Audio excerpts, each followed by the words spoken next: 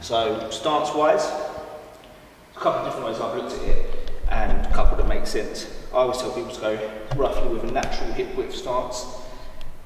If they struggle to get into that because they're used to doing a wider stance, maybe squatting, maybe other exercises, another thing I try, which some of you guys might have seen before, is jump and see where you land and see where that ends up. So I've read that a few times and it makes sense. Ends up being a bit wider than I would naturally actually deadlift, but gets you there or thereabouts. Foot position, tend to go quite straight in the deadlift, but actually having a little bit of an angle, again, helps a lot of people, just keeping that tension and keeping the positioning of the knees staying out slightly as well. So then getting the hands in a comfortable position where they are not like encroaching on their legs too much. So if they've got like a normal width grip, then they're clear, and then they're coming up through the top, down through the bottom, they're always going to be clear of the legs, so that also sets that up. So you can look at the hands, rather than being absolute, you just look at having where you are on the bar, just a little bit of a gap. So as you're setting, maybe got like, not quite thumbs distance, but you've got a bit of a gap between the outside of the hand and the outside of the leg. So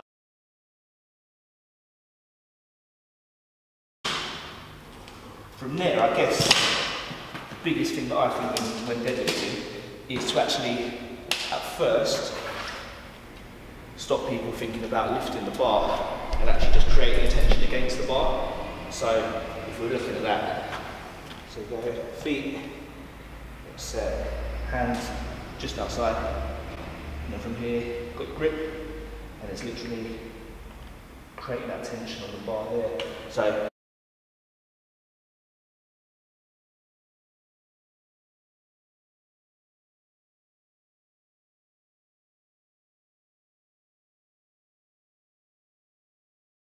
like the racks with the rails, I'll get the bar underneath of someone who's struggling to get position and just literally get them to pull against it. So you've got the bar up into the rails and then just pull against it. So here, perhaps like someone's got an 80 kilo deadlift, got 140, 150 kilos on it, and just pull. Just get yourself in position and hold. So just like... What, you just rep out to just show them that you can?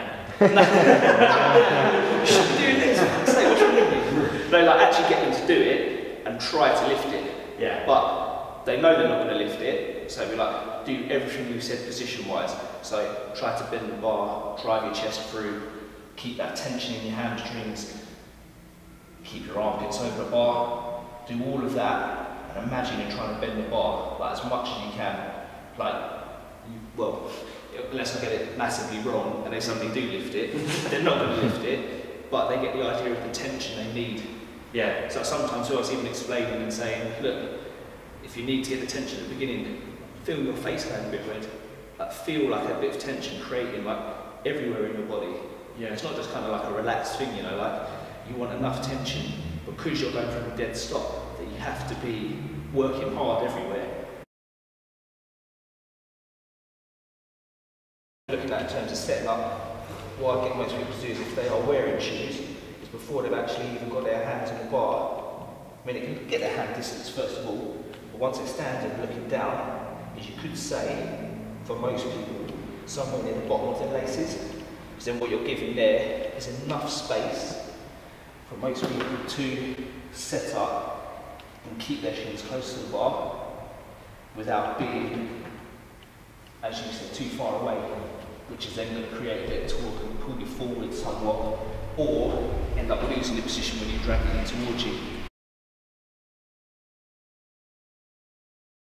I would go more where the body is in relation to the bar, and I think something again that we said when we were doing the squat one was like all of us can pretty much see if someone does a deadlift and it looks quite good, you can squat it straight away. If it looks a bit shit, you can squat it straight away as well. But then there's a little nuances that you think like what is making that difference and what is actually going to help someone with that position a little bit.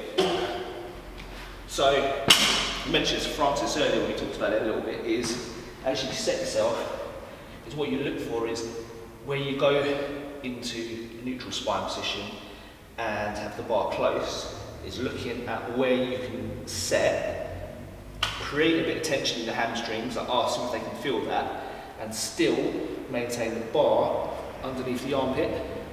So if you've got the bar and you're under the armpit, then from there you can be fairly confident that the client's going to be in a good position. They may end up a bit hip high, potentially, but you could probably spot that as being a little bit close because it'll be further back than the armpit. If it's too far away, it looks obvious. And if it's too far away, that might be often where you get someone sitting down too low. You can see the armpits behind the bar there, rather than being above it. So it's just getting that feeling. And I think you said Scott actually gave you this cue yesterday in the class, stay over the bar. And I think some people actually almost focus too much on sitting back, that they don't stay over the bar quite enough. And I think that's like a really good one to perhaps think about is, like literally, if you draw a line from your armpits straight down over the bar, that's where most people can create a decent amount of tension, like through their lats and through their back. And then like leading on from that, I'd say that actually gives like a secondary cue, which is really good when you are looking to get people into good deadlift position at the bottom, is armpits again. It's like squeeze in, so to create tension in the lats and the upper back. But yeah, so actually gripping the bar hard, and all you're saying is almost like you're externally rotating, I guess, slightly, so you're like you're trying to bend the bar, and sort of use that almost in two ways as well. So like you're almost trying to bend the bar to get the chest open, upper back nice and get like strong as well, engaged up there. But also then as they're looking to break the bar off the floor, which we'll come into in a minute, is getting that movement where it is like you're trying to pull through the bar as opposed to getting moving. Like if you're looking at getting it off the ground, it would be getting it off the ground as quietly as possible, as opposed to where you might get someone like grabbing at it a little bit. So that's where actually bending the bar almost is like, again, sort of a twofold cue you can use like both ways, but actually I guess they are both doing the same thing. They're actually going towards the same end point, which is creating that tension in the beginning of the lift. I think alternating, like even if you did like your heavier sets, maybe if you're not getting to a 1 rep max, but like say sets of 5 maybe as like the top end, and you're alternating sets between one and the other and they can cope with that, then even that works well, because it's like going back to actually looking why a mixed grip works. And it is like, especially when you're using weightlifting bars, it's just countering the spin. So if you've got both hands in there, then your grip goes and it just spins out your hand. If you've got mixed, you've got one going one way, one going the other, that stops it from going where it does. And that's obviously why straps work as well, because you've got straps going the opposite way to your hands, stops it from spinning and stops it from going out of your hand. And I think for a client, I personally, if they got 5 to 10% of their effort going on just holding onto the bar, as opposed to holding the neutral spine or keeping the bar close, I think that's probably better spent on focusing on the bar and maybe their body position than anything else. If you've got a client and say their goal is to deadlift 100 kilos, are you trying to get them to do that with straps or without, or do you not really care? Doesn't fuss me. Like if they said to me I want to do it without straps, then we'd go for that. I'd say to them what I think about the positioning and what's kind of important, exactly what I just said there, like in terms of body positioning, getting everything in the right place. And it's like, is that part of your goal, or do you just want to deadlift 100 kilos? And then establish that. And then if it meant using straps in order to do it, then like sort of so be it. I think it's, for me, it's like more like everything else. It's kind of not stigmatising it as such. If they want to do it that way, cool. If they don't, this is what I would do, sort of thing. That's the way like I would go about it. I stigmatise straps quite a bit. I don't like clients use straps, because with my own training, I thought it was the best thing I ever did was getting rid of straps. Like it made me stronger across the board. But then again, I was actively training my grip as well. So my mindset's always been a bit like, if I've got a client and they're losing the position because their grip's holding them back, then they need a stronger grip. Yeah. I always kind of thought like that. I mean, I guess it might be a bit of a hard line approach, and probably needlessly so. Only in the sense that, like, obviously we want people to do better stuff in the gym in order to carry on doing better stuff in the gym, like from an absolute point of view. But if you look at like it's the functional side of it, like how many people are going to lift anything as heavy as what they might deadlift in the gym, like in real life? So would their grip actually be a limiting factor in that? Like if I was looking at that part of the argument, I would say that maybe isn't that much of a factor. Yeah, whereas if they had something grip specific that they were trying to do, then maybe you're right, and actually doing grip that way would help, and doing the grip training 100%, like all the different things you do, like plate holds, like single arm holds and bars and stuff. Loaded carries. Yeah. Yeah. But then I'd also say, if you wanted to train someone's grip because their grip was getting weaker, is a mixed grip really training their grip, or is it just training against the movement of the bar? Yeah. It would actually just be the overhand grip that might be, if you wanted to make the overhand grip stronger, you get to a point where you had someone working up to a certain level and their grip's about to go, hold it at the top for as long as you can. Yeah. Just keep it there, and that's probably going to be more actual specific training than anything else, yeah. Yeah, so I would say like I get people to keep a neutral head position. I do it myself, it's like literally, I'm just looking just down, so just neutral neck. But at the same time, what you've got to think is that just by having your head up or head down, you're not going to create any massive tension or load through your cervical spine, so it's not the end of the world. If someone's got a movement pattern where they deadlift and they put their head up, but everything else is pretty sweet, it's sort of, I don't think it's the end of the world. But if you're getting someone to do it from scratch, then maybe it'd be something, if you wanted to get them to like have a focal point, because they're in here with no mirrors, like you said, that's a good point. Just keeping the chin down, having a wall between the chin and the chest a little bit could be helpful.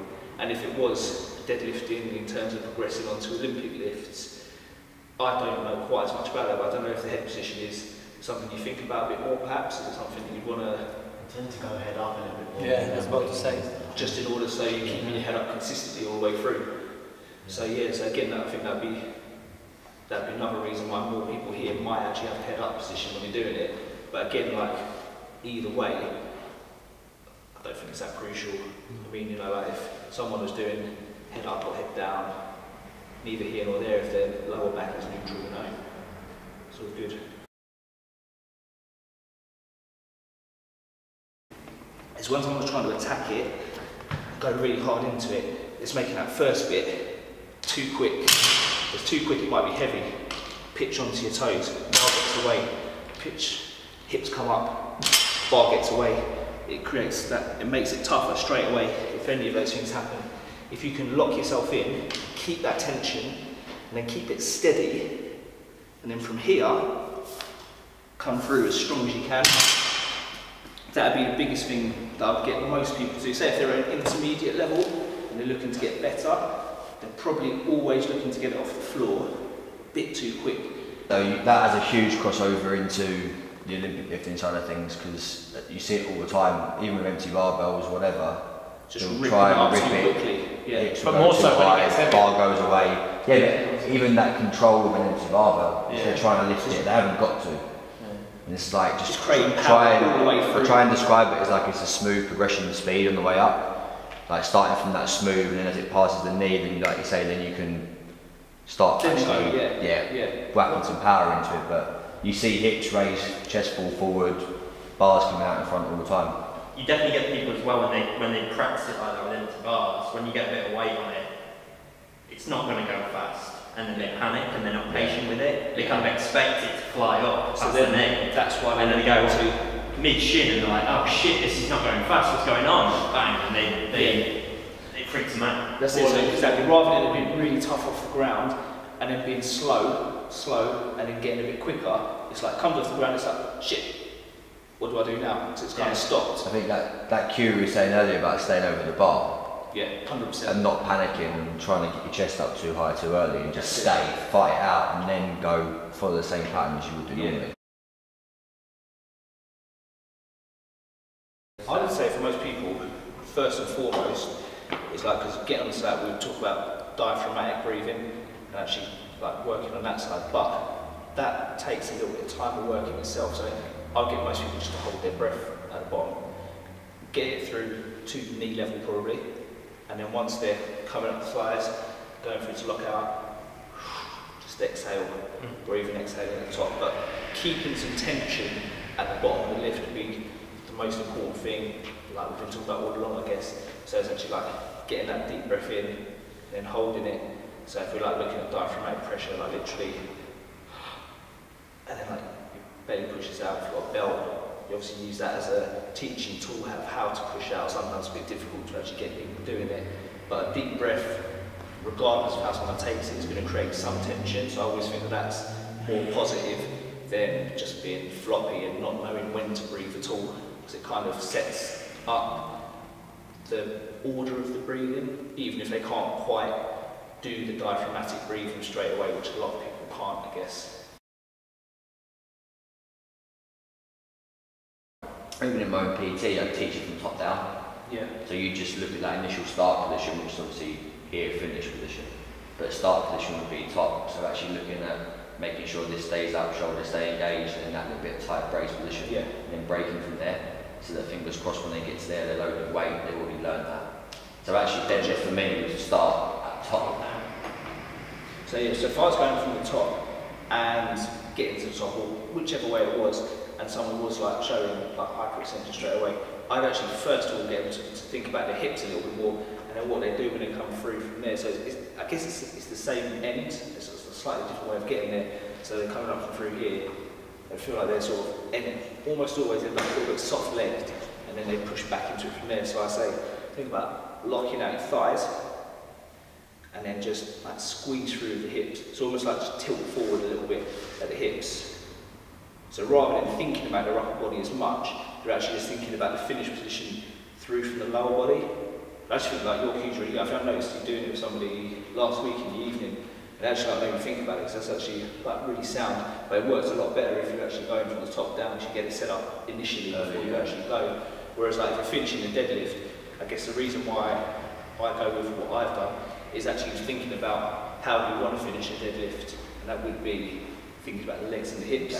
So yeah, top down, I'll probably use that now, because that's actually like really good. I really like that in terms of just like thinking about a set position, get your chest up, but stay just slightly locked down.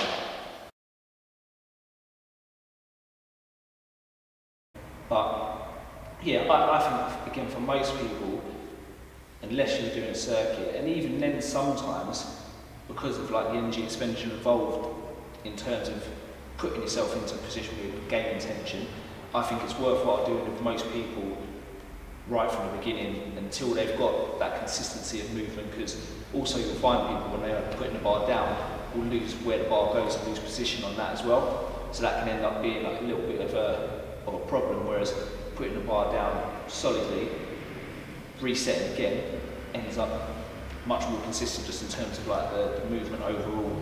So if we're looking for a cue for that, what I'd get people doing, like I said, we'll go back into regressions in a minute. If they lift and then come down, it's thinking Romanian deadlift, pass your knees, then straight down.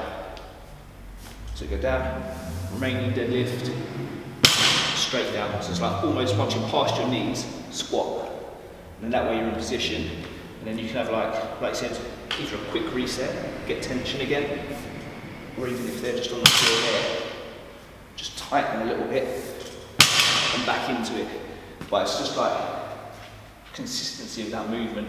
I think if there's just that moment to get tension at the bottom, that's always going to be helpful from the beginning. Did you teach it that way straight away? In terms of like, so like, you know, like you say that coming past the knees and then almost sort of dropping down. Maybe not as fast as I was doing it, maybe like a little bit slower, so it would still be the same movement going past, once we're past the knee, but maybe just a bit slower getting to the floor and still getting that little bit of tension again before the lift. But yeah, maybe not as fast as I was doing it there, because that's kind of like, yeah, I guess practice and actually being able to hit that same point when it gets to the floor every time. I'd never disagree with like maintaining tension for as long for a movement as possible. Like the pull up and chin up analogy there is 100% like for everyone. It's like, don't drop to the bottom because you're fucking losing tension and you're losing some stretch reflex from your next one anyway. It's pointless, which is the only reason why on this I would say it's maybe not as crucial, is because if you are doing it as a deadlift, you're going to be getting down to the floor and then hopefully creating tension again if we're doing it that way. So yeah, I mean, I would, if you're doing it that way, I would carry on, because it's not, you're not going to lose anything by doing that. But if you've got someone who for the last 2 inches of the lift relaxes on the way down, the risk is very low, and if they're creating tension for each next rep, like I guess a true deadlift as such, then I don't think there's a problem there so much. You know? Yeah, I guess in my head, because it's more of a CrossFit-y background, I guess. And you've got the touch and because go, you have the constant touch and goes and stuff, so keeping that tension at the bottom's always been there. Yeah. But yeah, I guess if I had someone that was doing like 2s or 3s or singles, then that It'd be like, I tension's guess, not like massively a if you problem. analogised again, if you said someone squatting was like, Just dropping, yeah. and then like coming back up from there, like fuck yourself up, like whereas with like a deadlift, it gets to the floor, you can tense and like get tense again and come up, and so it's not so much of an issue with that.